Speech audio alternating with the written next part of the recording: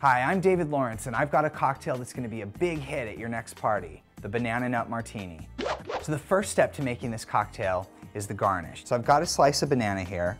I'm just going to sprinkle it with a little bit of granulated sugar, and we're going to brulee this, which is a fancy way of saying we're going to torch it, caramelize the sugar, and make it really cool. To get on with making our cocktail, we're going to start with some vodka, just regular vodka. About 3 ounces goes into the cocktail shaker. And then we're gonna use a little bit of banana liqueur. This stuff is actually called creme de banana, and it's awesome. It's like a slice of banana cream pie in a bottle. And the final touch for the nut part is just a splash, and I mean just a splash of Frangelico, which is actually hazelnut liqueur. You don't wanna take it too far. You just want a hint of nuttiness in the background, just like that. So then we're gonna put some ice into the cocktail shaker, top it off, give it a shake. Then we're just gonna strain this into a martini glass.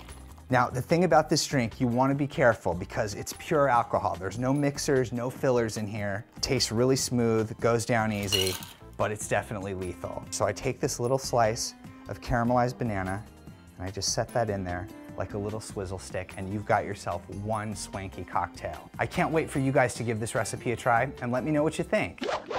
Get more recipes at goodbite.com.